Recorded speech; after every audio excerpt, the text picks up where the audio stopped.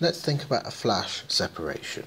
So what we have is we have a feed which we enter our flash separator, and that is at a composition of Zi for each of our components.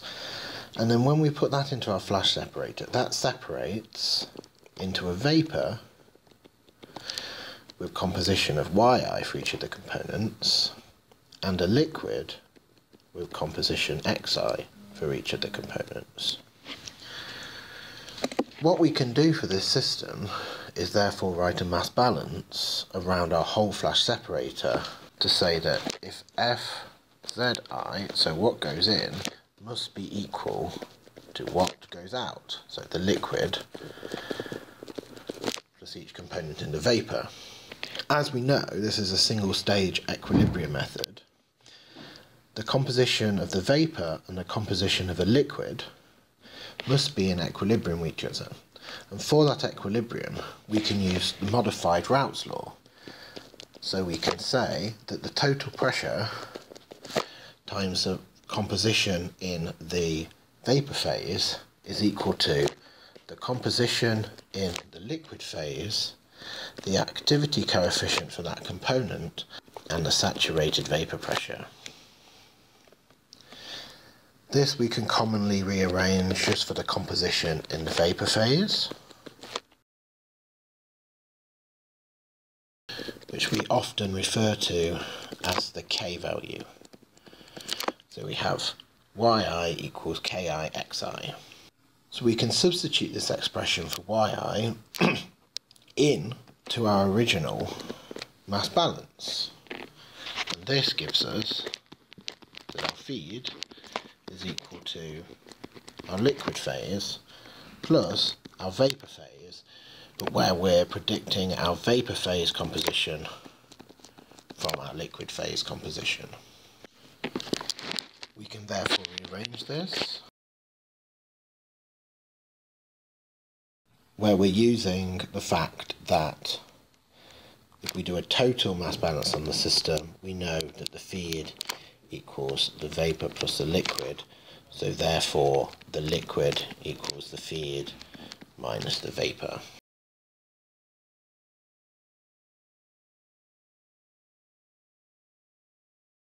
We can now rearrange this for our liquid composition Xi, and we can also write this in the convenient form where we write it in terms of the ratio of the vapour to the feed. So we now have this expression for the liquid composition of each component based on the feed composition, the K values for each of our components, and the ratio of the vapour to the feed produced.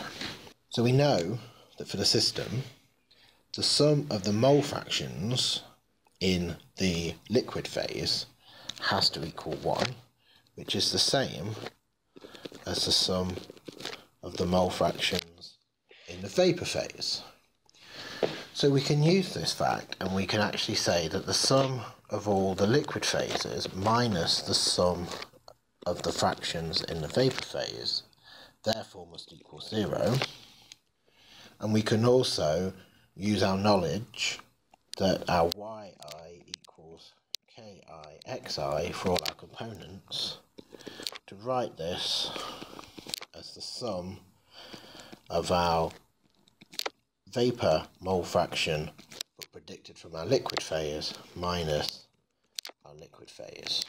We can now rearrange this equation and pull out our Xi to say that Xi Ki minus 1, the sum is still equal to 0, and then we can substitute in the expression we've already derived for our Xi to say that our sum of all our Zi's Ki minus 1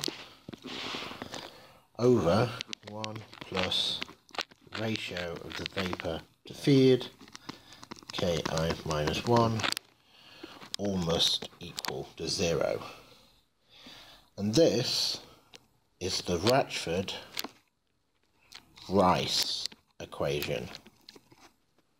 One of the key equations that we used to derive this was that we can represent the vapour fractions in terms of the liquid fractions, and when we generated our K value based on the modified Raoult's law.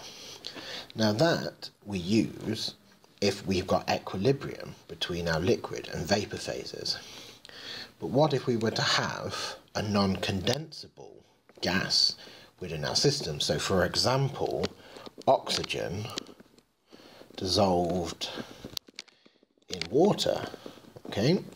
So at any of the conditions that we'd be interested in around the boiling of water, our oxygen would always be a gas. So in this case, what we can do is we can represent our K value for the oxygen using Henry's law.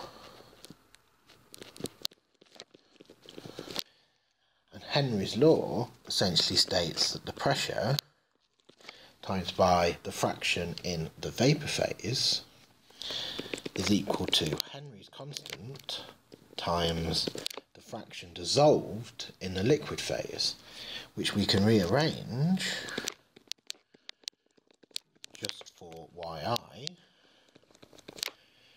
which we can see gives us a form of exactly the same with the Ki-Xi, where in this case we've got Ki to be the ratio of Henry's law to the total pressure of the system.